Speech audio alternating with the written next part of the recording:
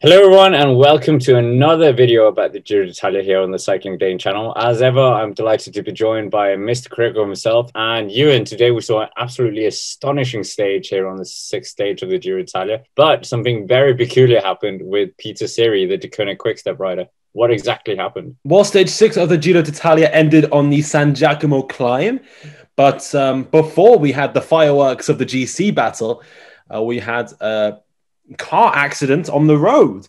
I'm not talking about a metaphorical car crash. I'm talking about Pieter Serry getting shunted by the BikeExchange car.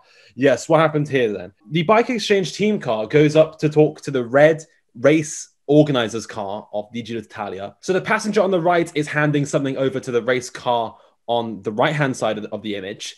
And in doing so, the driver must have lost some sense of where they were going or some sense of spatial awareness. And in doing so, they shunted and hit Pieter Serry of Deceuninck-Quickstep, who ended up on the ground, very, very frustrated indeed. This is a terrible comedy of errors from BikeExchange. This shouldn't happen in the World Tour. I don't get how the driver was driving without any awareness of Pieter Serry being there. Race drivers in the cars have a lot to think about. They have tactics, they have race radio, they have the television in the car, and all these different things going on at the same time. But in that moment, Pieter Serry was the victim of this tragic incident, and hopefully he's okay. He managed to finish the stage at least. Has this happened before? And the most famous incident that springs to mind is probably the 2011 Johnny Hoogerland crash with John and Antonio Fletcher. Well, we've seen riders collide with cars quite a few times in the past.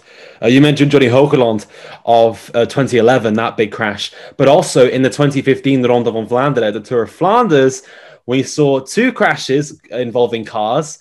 The Shimano neutral service car smacked into Jesse Sargent, and also Sébastien Chavanel collided with his own Francis Déjà team car. It's almost laughable, these incidents. You surely think that the bike riders are safe from getting hit by team cars, but obviously not. And I don't know what the UCI can do to stop this. There is some level of irony that a race organizer's car distracted BikeExchange, but still, whilst they're quarreling about bottle rules and super tucking, we still have road furniture unmarked and also cars affecting the racing.